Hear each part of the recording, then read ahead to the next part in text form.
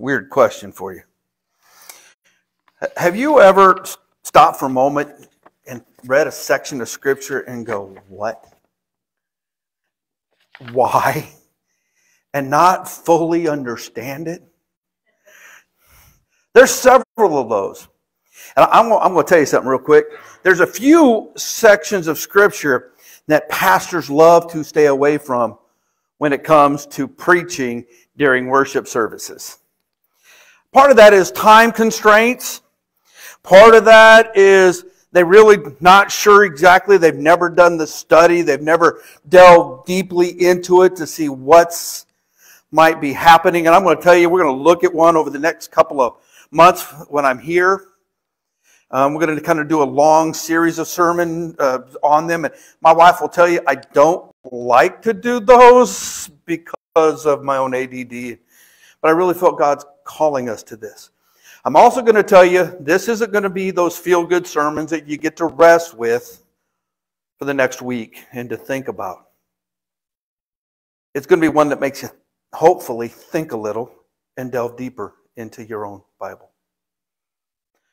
I want to talk to you this week, in the next couple of weeks, about one of the most disputed books of the Bible. And the liberal theologians and the liberal churches hate the book of Daniel. They try to say Daniel didn't write it. They don't talk about the prophecy because it's hard to understand. It's hard for people to think that a young man like Daniel, at the very beginning of his age, would get such great wisdom from God. A lot of people today don't believe in prophecy, projecting things forward, telling about the future. But Daniel, too, really does begin to delve into that. But before we get too far, let's go ahead and go to the Lord in a moment of prayer and asking that He would give wisdom and understanding, and that I do what He's laid on my heart, justice and honor. Let's pray. Lord, I want to thank You today for Your word. Lord, and for just that You would be with us today as we jump into the harder parts of Scripture, ones that many times are not discussed except for in mild, simple terms. Help us to understand the book of Daniel, what it meant, what it means now, and what it will mean in the future. Thank You, Lord, for Your word. Amen. So one of the things I want to talk to you about is why. Why should we study this book? Well, first of all, and there's dispute about this, it is a book of prophecy. Things that are talking about, when Daniel wrote it, he was talking about things in his future. Things in our future also. There are parts of Daniel that still have not come true. And so we really need to look at the Scripture as a book of prophecy. Pretty much in line in Revelation, with Revelation. Now, like I told you earlier, many theologians today will not call Daniel a prophet. If you look in the Hebrew Bible, he's not in the list of the prophets. He's in the writings. Because it didn't match up in length and in depth to the book of prophets. Today, a lot of Christians will call him a major prophet only because he wrote a lot. There's 12 chapters. It's a very short book. But in the Christian church, they take the prophets and call them major and minor. It has nothing to do with what they said. It's the amount of writing it comes with. That's right. So if you hear somebody say, well, this is a major prophet and this is a minor, it has nothing to do with the words they said, but the amount of words they wrote. But Daniel in the Hebrew Bible is actually not a book of prophecy. It's just in the writings. But it is a prophetic book. So that's one of the reasons we should look at it. I mean, Jesus himself said in Matthew 24:15, he called Daniel the prophet when he talks about the abomination of desolation. And we'll look at that too in time. As I say, we're going to do a projected study of this. One of the things you'll see is that Daniel makes many projections that have literally been fulfilled. As we begin to read here a little bit, we'll talk about how he predicted the Greek kingdom under Alexander the Great. He predicted the madman Antiochus Epiphanes, which you can read about in the Maccabees, and how this guy came in and set up in the temple of God, on the altar, he set up a figure of Zeus. But it's also not only a book of prophecy, it's a book of ministry. Daniel was living in a very multicultural world. In fact, he worked in a multicultural world. He worked with and spoke to members of the Jewish faith, the Gentiles, Babylonians, pagans. I mean, all of these people. Now, Daniel wasn't a preacher. The man had a job. How many of you ever heard the joke, how often does a preacher work? How often does a preacher work during the week? The joke is preachers work 1 hour when they come to church to preach. That's not true, but that's always the kind of standard joke, is if you're working within the church, you're really into your brain, you're into studying, you're into preparing, that you don't have a physical job. But Daniel wasn't like that. He had a job. As he grew older, he became almost like the prime minister of Babylon. He had to study, he had to preach, he had to work like a judge and overseeing things. He had a job. But he had a job in a world much like the one we live in today. But the interesting thing is as he goes through this, his vision isn't to the people of God only. It's actually to that pagan king. Daniel gets this revelation from God to give to the pagan king. And he does it. It's also a book about spiritual warfare. And we're going to get into all of those focuses over time. But that's the reason. You might think, this is why we're doing this. Because I really feel is that if we delve into this, we might understand the future in which it is pointing to, because it is coming. We don't know when, but if you believe in prophecy, which if you really read your book, most of this is prophetic. Old Testament, New Testament, it's always talking about the future time when Jesus comes. And God has given us the roadmap. I know Dr. Craig is working on it, but he also gave it in the Old Testament. He gave it throughout the New Testament and on, so we are not deceived when the time happens. So if you turn with me to the book of Daniel, chapter 2. It says, in the second year of Nebuchadnezzar's reign, Nebuchadnezzar dreamed such dreams that his spirit was troubled, and his sleep left him. So the king commanded that the magicians, the enchanters, the sorcerers, and the Chaldeans be summoned to tell the king his dream. When they came and stood before the king, he said to them, I have had such a dream that my spirit is troubled by the desire to understand it. The Chaldean said to the king in Aramaic, O king, live forever. Tell your servants the dream, and we will reveal the interpretation. The king answered the Chaldeans, this is a public decree. If you don't tell me both the dream and its interpretation, you will be torn limb from limb, and your houses shall be laid in ruins. But if you do tell me the dream and its interpretation, you'll receive from me gifts and rewards and great honor. Therefore tell me the dream and its interpretation. They answered him a second time, let the king first tell his servants the dream, then we can give its interpretation. Think about this. These Chaldeans, sometimes they're, depending on the translations, referred to as wise men, different things. But they made their living and get paid by the king to speak to the gods. All of a sudden, the king comes, he's had this dream. You ever had one of those dreams that keeps you awake at night? It kind of scares you? So all of a sudden this king says, come here, boys. And I'm going to say boys because at this time, these were only men. It was a patriarchal society. But he said, come to me, boys, and we're going to talk. You need to tell me the dream first. Because honestly, if they know the dream, they're going to, especially because they're going to get paid, they're going to give him a positive interpretation. You don't want to tell the boss any bad news, especially if you are in an absolute monarchy. This wasn't a monarchy like England, where they're just a figurehead. Nebuchadnezzar was an absolute monarch. What he said goes. He didn't have any counsel. He had the right to kill, destroy, everything. It was absolute. Pretty much like the kingdom of God. God is an absolute monarchy. And so these folks were scared to death. Any of you ever been called in to tell your boss bad news? If you're an accountant, CPA, you probably had to tell them that the profits aren't there. Sometimes we're taught we have to speak truth to power. A lot of times we don't like to do that. And neither did these folks.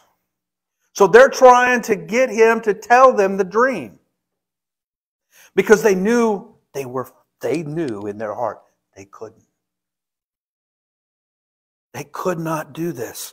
So they're scared. And all of a sudden, the absolute monarch says, you don't, I am going to tear you from limb from limb. And he knew that. And when they couldn't, he began to call for them to collect all of the wise men. Because actually they said down here in verse 10, it said, the Chaldeans answered the king, there is no one on earth who can reveal what the king demands. In fact, no king, however great and powerful, has ever asked such a thing of any magician or enchanter or Chaldean. The thing that the king is asking is too difficult, and no one can reveal to the king except the gods, whose dwelling is not with the mortals. Because of this, the king flew into a violent rage and commanded that all wise men of Babylon be destroyed.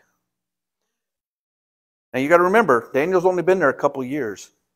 This is the second year of the reign of Nebuchadnezzar. Daniel's just got there, so he's a young man. He's in maybe a second year of training, and he's considered part of the wise men. So Nebuchadnezzar's mad, and he's going to call them all in to kill him. Now Daniel, if you continue on to read on, Daniel does something really powerful. Daniel, when the guy comes to get him, and Shadrach, Meshach, and Abednego comes to get him and his buddies, Daniel goes, stop. Look with me down in verse, I can't even read, about 16 or 15 says, why is this decree of the king so urgent? Arioch then explained the matter to Daniel. So Daniel went in and requested that the king give him time, and he would tell the king the interpretation.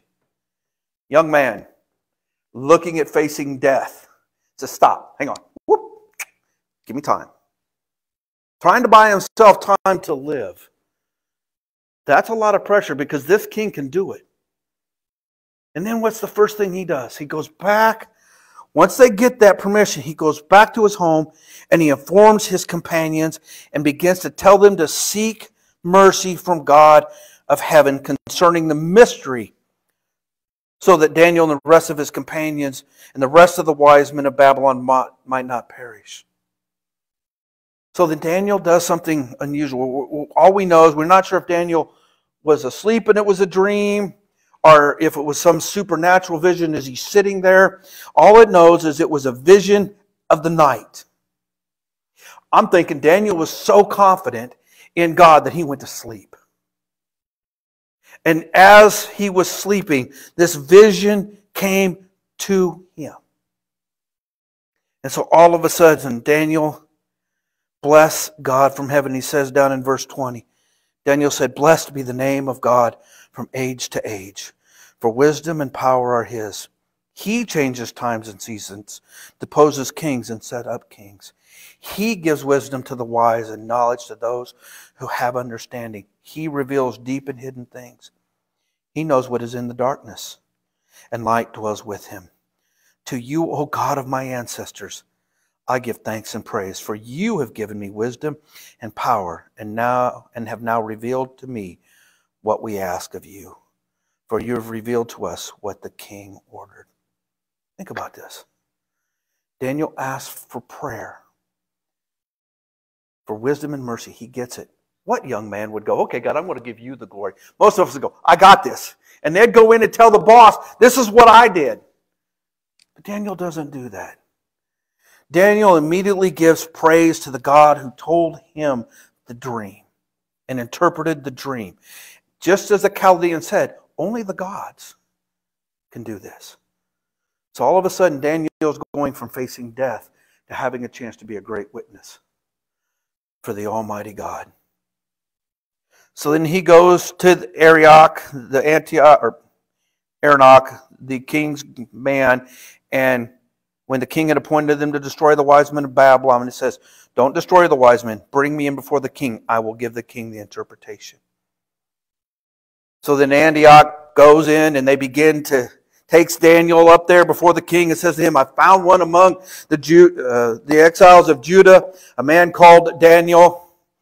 Actually, I think he probably didn't call him Daniel, he called him Belteshazzar. Yeah. And who's able to tell you the dream, and I've seen this in the interpretation. So here's a young man, and he walks into the king of Babylon, an absolute monarch, and he does this. He says, Daniel answered the king, no wise men, enchanters, magicians, or diviners can show to the king the mystery that the king is asking, but there is a God in heaven who reveals mysteries, and has disclosed to Nebuchadnezzar what will happen at the end of days. Your dream and the visions of your head as you lay in bed were these. To you, O king, as you lay in bed came thoughts of what would be hereafter, and the revealer of mysteries disclosed to you what is to be. But as for me, this mystery has not been revealed to me because of any wisdom that I have, more than any other living being, but in order that the interpretation may be known to the king, and that you may understand the thoughts of your mind. You were looking, O king, and lo, there was a great statue. The statue was huge. Its brilliance is extraordinary, and it's standing before you. And its appearance was frightening.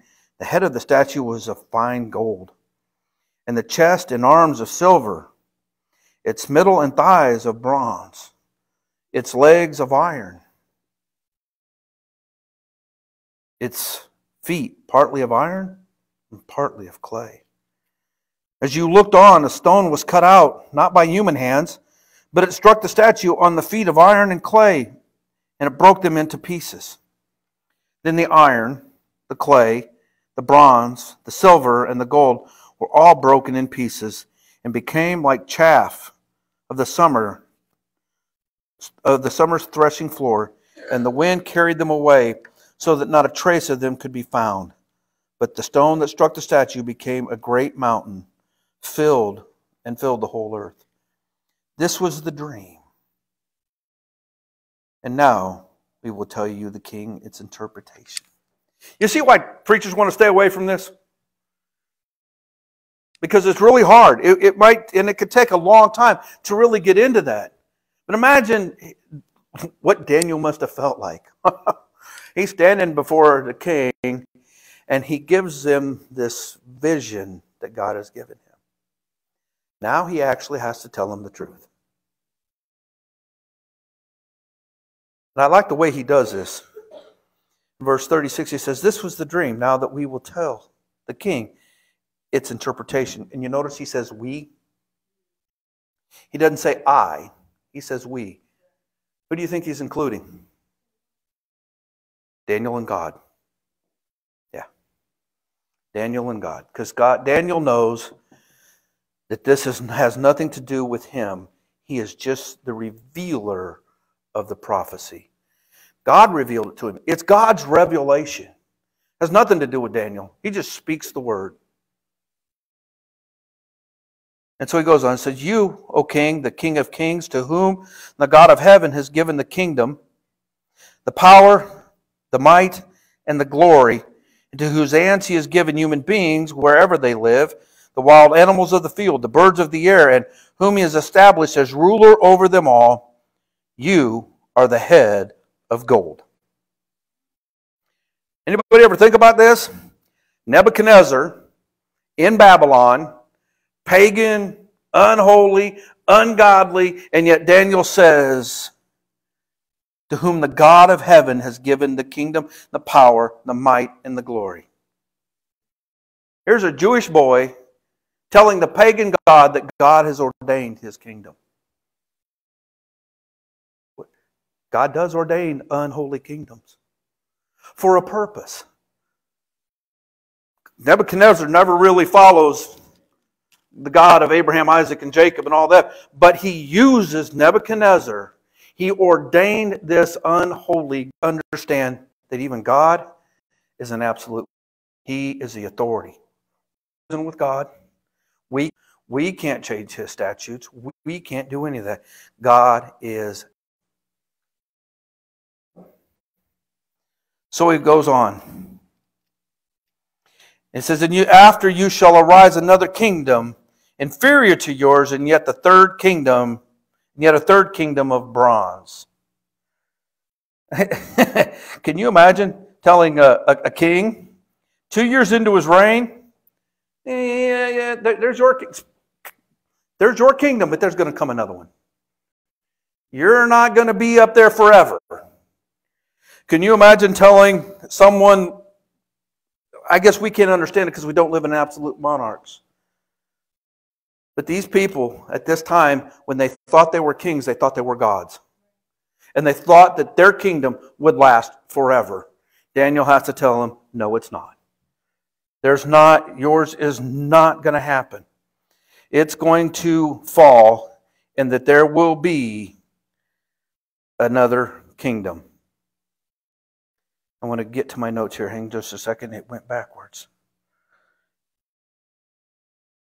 So now Nebuchadnezzar begins to say, he begins to understand and know that he can trust Daniel's interpretation. He's seen the dream. He knows the dream. So he can trust Daniel. Now Daniel begins to tell them about 3 dominating empires that are going to come after Babylon. Now we can tell you now, looking back over history, it's the Medo-Persian, Greece, the Medo-Persians, I think that's how they call it, Alexander the Great in Greece, and then Rome. Now that Nebuchadnezzar's a head of gold, but then he goes down, the second one is made of silver. Medo-Persian with silver, it's a weaker metal. It's not going to stand as strong. It was also not an absolute monarchy. It was an allegory, I guess what they call oligarchy, a monarchical allegory. Basically, the nobles and the king were equal. They had all sat around the table, and much like what they have in England right now. The king sits there, but he's just a head of state. There's the House of Lords and the House of Commons, and there's the Privy Council. They all sat there and tell the king what to do. It wasn't an absolute monarchy, so God considered it weaker. And it wouldn't last as long. And then he talks about the bronze. The one which shall rule over all the earth. And if you know anything about Alexander the Great, when he became into power, he went all the way across the world in a short time. Conquering. That's why it's called Alexander the Great. Conquering country after country after country until at a young age he got called back. But he set forth Greece as this great empire. Now, he died fairly young. And then that began to fall apart.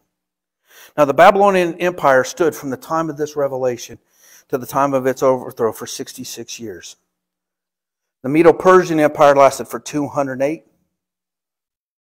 The Bronze, the Grecian Empire for 185 years. Then there was the Roman Empire. Most of us know about the Roman Empire. We study that in history. The Holy Roman Empire. Anybody know how long that lasted? 500 years. Now, again, this is why liberal commentators don't like to talk about this. Because they don't believe that the fourth kingdom is Rome. They say it's Greece. And the second, third kingdoms are the Media and the Persian separately. And so they don't count it as a whole. And they do this because they believe it's impossible for Daniel to predict the rise of these empires in the way he did. Now, the interesting thing is, as he goes to the Roman Empire, he begins to also talk about the next kingdom. That in those days, the kings of the God of heaven will set up a kingdom which will never be destroyed. And that's the fulfillment of the prophecy that's in the future. And it talks about that stone that's cut without hands, and how it shatters the confederation of kings, represented by the feet of the image. So think about this. Since Roman history provides a fulfillment of this federation of kings, which seem to number about 10 because it's the number of toes. You'll see that again in Daniel 7:24 and in Revelation 17:12. We know that this is in the future. Now, since the fall of the Roman Empire, there has never been a world-dominating power equal to Rome. Many have tried. You've got the Huns, you've got Islam, again, the Holy Roman Empire, Napoleon, Hitler, Stalin, but none of them have succeeded. Each of them has had mating power, they've had influence, but they have nothing compared to what the Holy Roman Empire did. Now, the Roman Empire in some form or another is going to be revived under the leadership of the final fallen dictator, the Antichrist, anti-Messiah, whatever terminology you want to use. And that's going to be in the future. Now, if you look at these broken pieces, the bronze, the clay, the silver, and the gold, this is described a single decisive event that shattered the image representing the glory of man's rule on earth. That's what that statue represented. It's all man. It's all about the glory of man and how they rule and how they do things. And all of a sudden, this stone cut without hands, which we know is the Messiah, not the church, but the Messiah. And you can find that references to this in Psalms 118, Isaiah 8:14, Isaiah 28:16. And Zechariah 3:9 all refer to Jesus as the stone. So Daniel, at this time, is beginning to prophesy about Jesus Christ coming. And so we also know then that final superpower of the world is thought to be a revival of the old Roman Empire and a continuation of the image. That will be the final worldly empire that the returning of Jesus will conquer. You ever wondered how people begin to talk about that in prophecy? It's because Daniel pointed it out. That's where the 10 nations come from. How many toes we all got? 10 toes. So if there are 10 toes here that are smashed and divided up and then restored, that's the Holy Roman Empire. Well, my watch is buzzing telling me it's 1:15. So we're going to continue on. We're going to continue on, like I say, looking at about all of the book of Daniel as a rule. But I want you to understand this is why it's hard for pastors to talk about this. Because a lot of people today, they want to come into church, they want to feel good, they want to give something to think about for the rest of the week. But this is some deeper stuff. And preachers are always told, don't get into the weeds, don't get into this deep stuff. Prop them up, feel them good, and send them out the door. Well, take a look at the church today. They're pumped up, feel good, and there's no spirit in this world. No spirit of power and authority. It's because we failed to teach our children the solid base of the faith. So it's time we get into that. So we'll keep going through Daniel, if you're all okay with that. If you're not, tell me so, and we'll find something else. But that's what I want you to understand. This is what we're doing and why we're doing it. is because these things are going to become important as the days grow closer to that day. And we need to know the original, before we understand fully what Jesus is saying in the Newer Testament. If you don't know Daniel and the rest, you won't understand Revelation.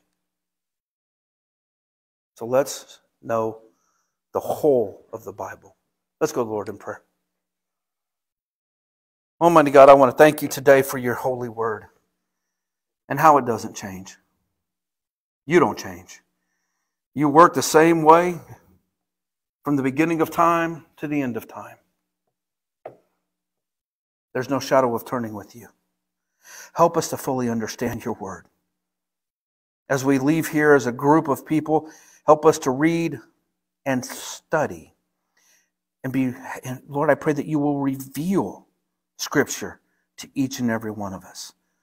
Lord, your Scripture is inspired, breathed out, and we need you to help us fully understand. In Christ's name I pray. Amen. If you'll now stand and join in singing as we go.